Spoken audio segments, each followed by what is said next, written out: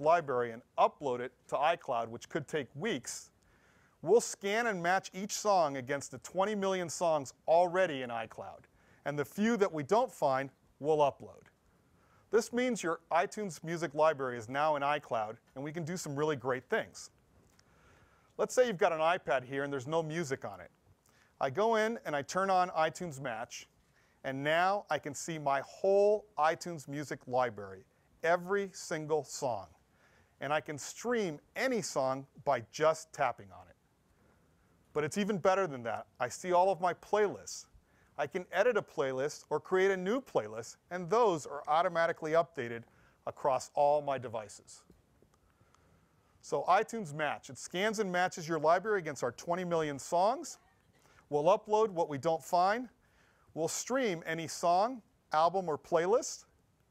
We'll cache the songs you listen to most right on your device.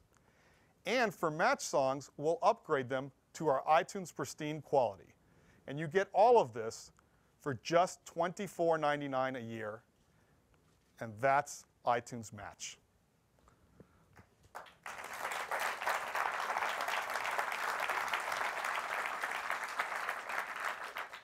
So iCloud, it's an amazing and comprehensive set of cloud services, including contacts, calendars, mail, cloud, backup, iTunes in the cloud, photo stream, documents in the cloud, apps, books, Find My iPhone, and Find My Friends, and that's iCloud.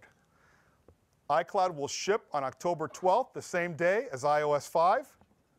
iTunes Match ships at the end of the month in the US, and we're working very hard to add additional countries before the end of the year. Now, we've created a short video that shows how iCloud makes your life easier every day, and I'd like to show it to you now.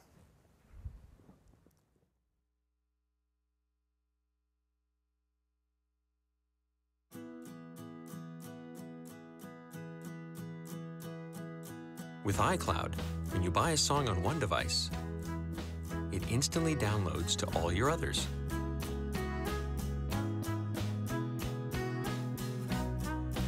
Take a picture here, and it shows up there. Start a project in one place, and pick up right where you left off in another.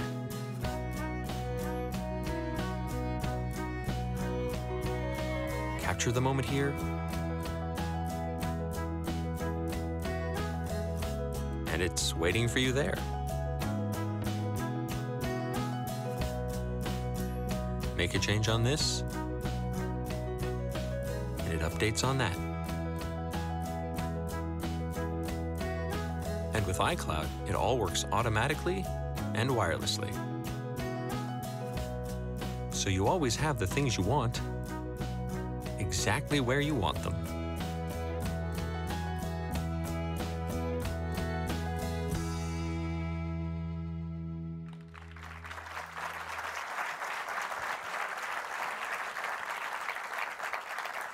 So that's iCloud, and I'd like to ask Phil Schiller to please join us here.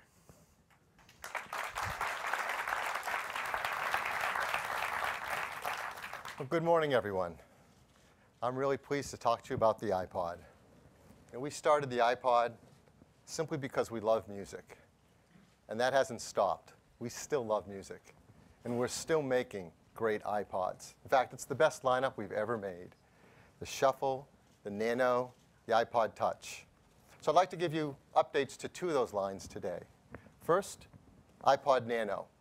Just last year, we introduced an all-new iPod Nano. And it's a really fun way to enjoy your music wherever you are. And customers love it for its compact design, its multi-touch display. It's built-in volume buttons and a clip so you can wear it wherever you go. It has a pedometer and even a built-in FM radio. So we've added some updates this year. First, with this multi-touch display, we decided to make it even easier to navigate. And so now you can display big, beautiful icons for all of the features on it, and just swipe between them with your finger to switch between the radio, the clock, the fitness application. It's really simple. And fitness, of course, is one of the most popular uses for the Nano. You can use it when you go to the gym, when you go on one of those walks. A lot of people like to run with their iPod Nano. So we've improved the fitness experience as well. Now, right out of the box with the iPod Nano, you can go on not only a walk, but a run as well, without adding any extra sensors or devices, right out of the box. You go for your run, you come back, you plug your Nano into your Mac or PC, and you can upload all the data about your run right up onto Nike Plus's website and track all of your runs over time, look for achievements, compete with friends. It's a really great way to get fit. So that's one of the really great uses of an iPod Nano. There's a really cool use that some people have created all on their own. Without us doing this, they created a market of accessories like watch bands to make this watch you can wear that's an iPod Nano. It has all your music in it, and of course tells time. And we thought that was really fun. We see this around the world. So with the updated Nano, we've added in the software some new clock faces to make it fun for people who like to wear it as a watch. Why not, right? So here's one. This is a classic, great, beautiful watch with Roman numerals, or maybe you want a retro LED style watch on your wrist. A watch with some really cool complications. Or a watch that's color coordinated with the color Nano you picked. And then this is really fun. We've worked with good partners at Disney on some characters you can have on your watch. So if you want a Mickey Mouse watch, you can now get one. Yeah. Yes, the arms move to keep track with time, or you can get Minnie Mouse as well. So it's really cool. The iPod Nano comes in 7 gorgeous colors. It's been priced for 8 gigabytes at $149 and 16 gigabytes at $179. Well, now the iPod Nano, just $149 for 16 gigs and $129 for 8 gigs, making it the most affordable Nano we've ever had. So that Nano is available today. Next, iPod Touch. As you heard earlier, the iPod Touch is now our most popular iPod. And it's no surprise, it is so incredible. It's amazingly thin. It's got that beautiful Retina display. It does FaceTime video calling. You can do HD video with the built-in camera. It has a gyro, so all those great apps and games you download have amazing gameplay. In fact, not only is it the most popular music player in the world, we're just so proud that it's now become the most popular portable game player as well. So it is a great device. And of course, it's going to now run iOS 5. And all those great things that Scott talked to you about, the iPod Touch does those as well. But some of them make amazing sense on an iPod Touch. So if you think about it, for example, iMessage. An iPod Touch isn't a phone. It doesn't have text messaging. But now with iMessage, you can communicate with your friends and family who are also using iMessage. You can text, you can send photos, you can take videos and send them along, you can send your location. And parents like it because on Wi-Fi, it's free and unlimited. So it's really neat. And we said it's the most popular portable gaming device. So of course, the things Scott talked to you about Game Center make perfect sense. Now you can discover new friends. You can find new games to play and download them and challenge each other. It is perfect for this great mobile gaming device.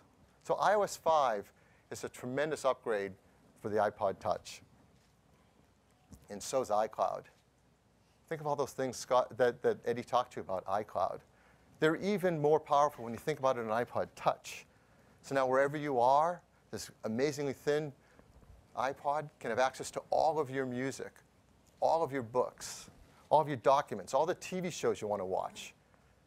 And you can get access to all of them right from your iPod Touch. So the iPod Touch now comes with iOS 5 and iCloud. Huge things in their own right. In addition, it comes in both black and now white as well, a brand new white version, and it's gorgeous. The iPod Touch has been priced at $229 for an 8 gigabyte version. Well, now it's going to be $199, a key price point.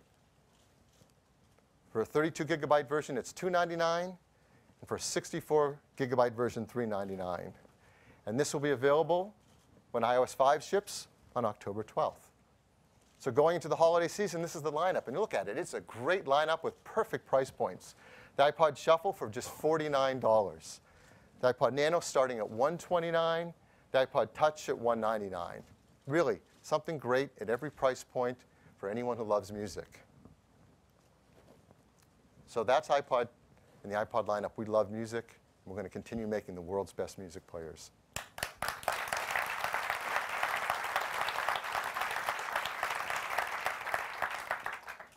Next, iPhone.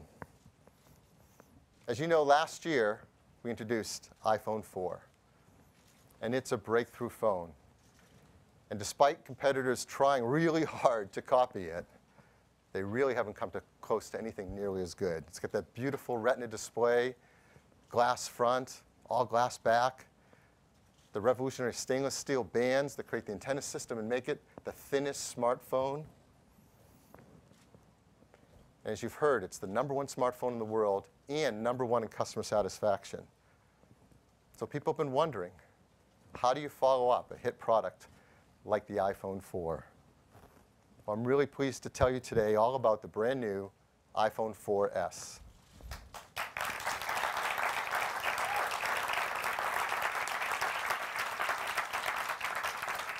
Of course, it starts with the Retina display.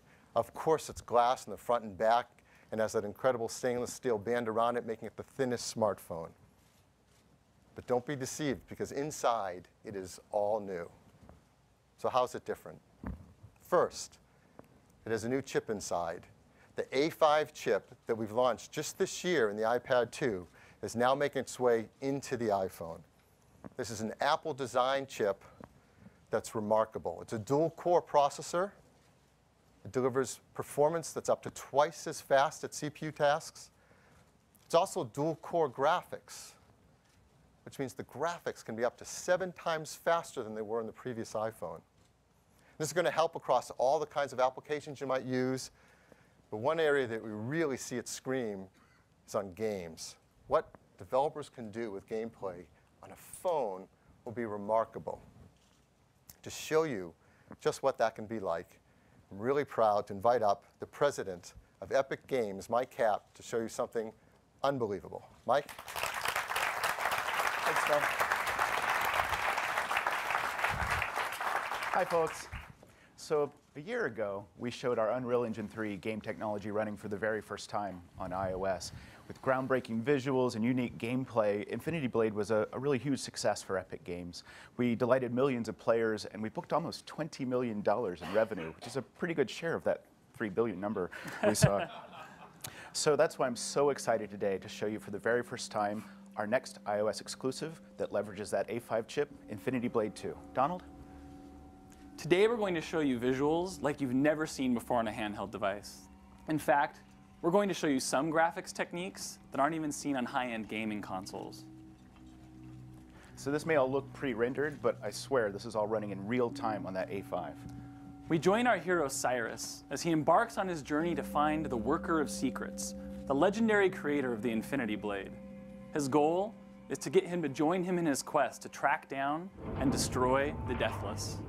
So these light shafts coming through the door are called dynamic light rays, or God rays. This is tech we only recently added to our engine and showed for the first time in our other hit game, Gears of War 3, and it's already running on this amazing device. Infinity Blade 1 concentrated on incredibly detailed and lifelike character animation, but now with the power of the A5, we can bring that detail to the rest of the environment with fireflies dancing in the air and leaves blowing in the wind, the reflections in the water. We even have koi swimming in the pond. I mean, look at that, beautiful, right? And so all this adds up to a realistic and immersive world that feels like in the middle of a movie.